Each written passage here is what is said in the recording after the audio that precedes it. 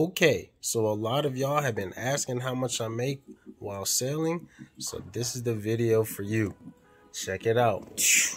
For Military Seal of Command, you get paid bi-weekly, which means you get paid every 2 weeks, and depending on who you bank with, you're either going to get it Thursday or Friday. With that being said, I'm going to break down exactly what I have made. But remind you, my net won't be the same as your net. Our gross may be the same, but my net may not be the same as your net, and your net may not be the same as my net.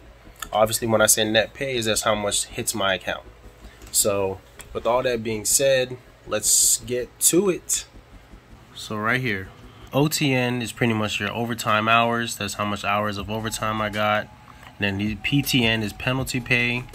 And then I believe STN is, I'm not 100% positive what this is. These are the exact amounts. You know what I'm saying? So the overtime right here, more money, penalty pay, and your straight time. So that came to a gross of, this, mind you, this is my first week up here. Or that was my first week. That came to a gross of $2,500. Now, with that was just my first week on board, literally 9 days of work. So that was about $2,500 for the pay period that ended on March 12th. My second paycheck, and like I said, I'm missing some of my pay stubs, my timesheets. So I'm just showing y'all what my paychecks are with these few timesheets that I have. Well, I should have 4 paychecks.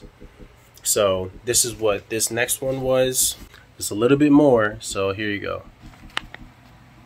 IHP, which I believe is, I don't even want to lie to y'all, I'm not 100% sure what IHP stands for, but this is OTN. That's my overtime. This is penalty, and penalty is like if you take out the, for me, if I take out the trash but I have to go all the way to the pier, that's technically a penalty pay. So you can get that like an hour every day, you know what I'm saying? And then this is your straight time. STN is your straight time. So you always get 112 hours of straight pay. So yeah, that's what it meant. 112 hours of straight pay. And then down here, you got your other stuff, like other things you get paid for. So this is the dollar amount of your overtime, which was $27.65. And my penalty pay is $12 hours, which was 122. And then my straight pay is 112. So that came to a gross of $43.86. Now, there's a lot of different things that you can get paid for that they'll throw in. If you're, like I said, if you have a good, whether it be if you're in a supply department or steward department, if you have a good suppo or a supply officer or a chief steward, they may throw in extra hours for you, you know what I'm saying, to be like, hey, go wipe the mirrors or something like that. He may just say some bullshit like that, but he really just said, hey, go duck off, I'm gonna give you an extra hour, you know what I'm saying? Or go do something small, like, hey, can you mop that floor over there, and then I'm gonna throw you an hour for the end of the day, you know what I'm saying? Just stay on board so it looks like you did some work, you know? So a lot of times for our company, that's how it is. You get, but don't get me wrong, you may get some chief stewards that are completely by the book. He's gonna give you exactly what you're supposed to get, and that's it, no more, no less. Now, those guys are cool, but at the same time, you don't want someone that's completely by the book. You want someone that's like, he's pretty chill, laid back, don't really worry about too much, but he doesn't mind paying you. You know what I'm saying? A lot of times it also comes down to the captain. If the captain is like very, how do I say, stingy with the money, then he's gonna go comb through every single like hour of OT that you get. No matter, every hour he's gonna comb through every single one of them for everybody on board. And then, like I said, there may be ships that there's 50 people on board. He's gonna look at every individual's OT hours. So he may take 3-4 days looking at every single person's OT hours. Or you got some captains that will just, whatever your specific department head, which for me is the supply officer, he'll look at the supply officer, be like, hey, is this good for you? And then he'll be like, yep, and the captain will sign off on it. So like I said, if you get lucky, you get a chill captain and a chill department head, whether it be supply officer or chief engineer or chief mate, which is deck department also, but chief mate, and they're all cool and they all want to give out as much money as possible, then that's the one time you'll be making as much money as possible. So I know one of my friends, he was like, man, the chief engineer was just throwing money at us, and he's one level above like entry level, but he was seeing like $6,500, $7,000 checks, obviously gross, but he was seeing like $7,000, and he's just one level above entry level. And then, but the chief engineer was throwing them money. Like they were working hard, but they were, every hour that you can get, he was getting it. So he was seeing like $7,000 checks, $6,500 checks. And this is not an officer. This is just regular, enlisted engine utility. You know what I'm saying? So there's definitely money to be made out here. But let's keep going. So the next check that I got, that ended on the April 9th. So let me show you here. As y'all said, as I said earlier, you got HP, overtime, penalty pay, and straight pay. So dollar amounts, $300. Then overtime, I got $2,500 of overtime pay, and penalty $122, and your regular straight pay $11.96. That came to a gross of $4,205. Now that I know you seeing these checks and you're like, wow, he makes a crazy amount of money. Mind you, this is gross. Depending what state you live in, depends how much you can take home. Now don't get me wrong, it's not going to be an outrageous difference, but it could be the difference between I took home $2,800 and you took home $3,000. You know what I'm saying? So it could be like a couple $100 difference. Sometimes it's not, sometimes it is. I don't know what's the science behind it, but I know some places don't have any state tax like Florida, so they may make an extra $100 than me. I don't know. I live in Virginia, and you know Virginia is gonna tax everything you make. So yeah. And then I believe this is the last check. Yep. The very last paycheck was the pay period on April 23rd. Let's check it out. Okay. So yep, IHP $300, overtime rate $2,300, penalty was $81, and then your straight pay, as always, $196. And here's the dollar amount for all of those. And then this was my gross. There you go, $38.08. I did make less than for my last pay period, but that was because I wasn't waking up. I was like, I'm not doing the 5:30. I'm coming in at 6:30, and I was still doing sanitations, but I wasn't coming in at 5:30 anymore. So, okay, so for the supply department for us, the hours are 06:30 to 18:30.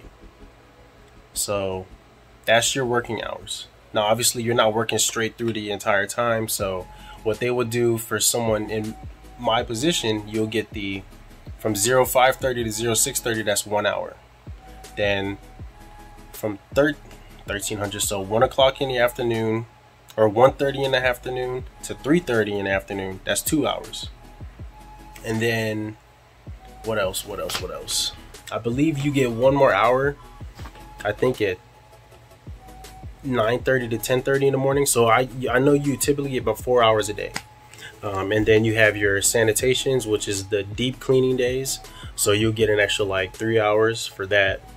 And then the weekends is all overtime. So I believe weekends are 16 hours. So for 16, you get 16 hours. Anything you work on the weekend is overtime. So that's how you get all that overtime. Now, some ships, the whether it be the chief steward or the chief engineer or the chief mate. I know some of my friends would be like, the chief engineer would be like, hey, on the weekends, y'all don't come in. You know what I'm saying? You're only gonna do so as you. They may not make any money. So I mean, but some of them is cool. I'm like, okay, especially if you're in a ship in Norfolk or you're in a ship at home or in the States. You're like, okay, cool. I can take the whole weekend off. So Friday night, like let's say you live in South Carolina, and then so I know some of my friends when I was on some other ships when we was based in Norfolk, they would almost every other week, every Friday night when they got off, they would drive to South Carolina to be home for the weekend, and then they'll come back Sunday night, and then they would do that every weekend. So they didn't mind losing the money, the OT on the weekend. Me, if I don't do the weekends, my paychecks there'll be a tremendous difference. You know what I'm saying? And I don't want to take that. I don't want to eat that. So I always come in on weekends. Unless like I've been on the ship for like 7-8 months and I'm like, okay, I made my money. So I'm really I still plan on making more money, but I made enough to where I'm like, okay, I'm comfortable. I'm on track of what I need. So I may take a weekend here and there, but like, hey, I want to go, let's say we're in Gaeta. Like, hey, we want to go to Rome. So we'll take the whole weekend off, go to Rome. You know what I'm saying? I'll do stuff like that. And that's kind of like, I know a lot of guys when they come in, they'll be like, oh yeah, I'm gonna try to make as much money as possible. I ain't taking no days off, blah, blah, blah, blah. Everybody says that. And don't get me wrong, I did that my first year. You know what I'm saying? I didn't really take any days off. But once you start having the money and you start making the amount that you're making and you set your finances up correctly, you're going to start taking days off. It's just obvious. You're going to want to take days off because this job is 7 days a week. 7 days a week, 4 weeks a month. 52 weeks a year, you know what I'm saying? 12 months a year. You can work every single day of your life, you know? So the money's always going to be there. So when I say some people be taking time off, you take time off. Like me, I took all of 2021 off. I got home March 2021. I stayed home all the way up until February of 2022. I took that whole year off because I was on the ship for a whole year and I didn't want to come back. So yeah, you're gonna take your time off once you start making the money, no matter what position you are. Obviously, the higher position you are, the more money you're gonna make. But once you start making this money, you're gonna realize how easy it is to save up, especially when you go overseas. How easy it is to save up, and how easy it is for you to be like, I'm gonna need to take some time off, and how quickly time flies. So the money's great. You can do a lot of things with the money, but like I said, money's not everything. So you're gonna realize after you've been in for a couple of years, you're gonna be like, okay, I want to take some time off. I want to do some other stuff. You know what I'm saying? And then, but this is really a good stepping stone. But this is a pretty long video. This is really just me talking. I love y'all. Definitely. If you want to be out here, hit me up, tell me, or not tell me, look at my other videos, check out exactly everything that I be doing. Freaking love y'all. And thank you for everybody that supports my channel. Don't forget to like and subscribe. I hope this helps any of y'all that had any questions about how much you make. And I know this video was lengthy, but I love y'all, for real. I love y'all.